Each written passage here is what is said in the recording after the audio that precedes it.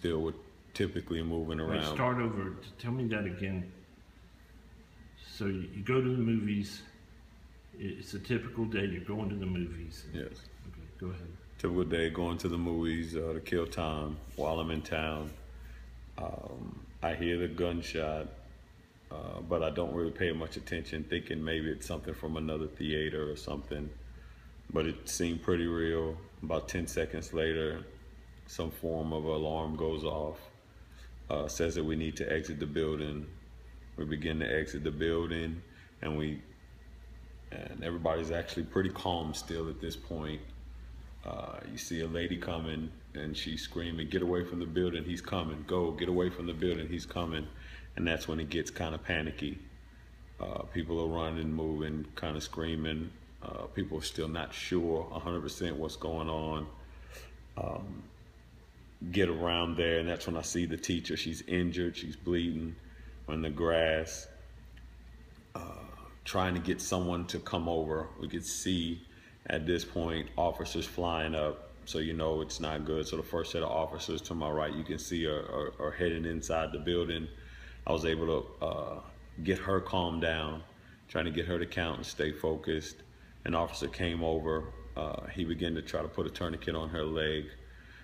At that point, I kind of stepped back. There was 2 or 3 people over there at this point now, where I'm trying to remind her to just keep counting, trying to keep her calm and stay focused on counting and controlling her breathing. Asked her for her mom's phone number to call her mom and let her mom know what was going on, which I was able to do. At the time, her mom seemed to think it was a prank call. At least that's the vibe that I got from it. Then I went back to trying to assist her. You hear another set of shots go off, pop, pop, pop. People dissipate, and it ends up we're yelling and trying to get the ambulance to come over still. We come to the realization that the ambulance is not going to come, so we pick her up and we begin escorting her over there. About 3/4 of the way, it's probably about 80 yards away.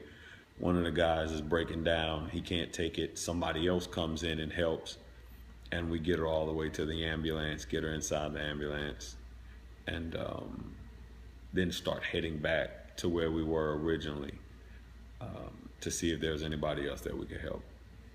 On my way back towards the movie theater, one of the guys that was helping me had a panic attack, and then he goes down. And I guess it kind of all hit him, you know, what was actually happening. So he gets to shaking, hyperventilating, and at that point just had to stop and try to get somebody to come and assist him. And that is pretty much it in a nutshell.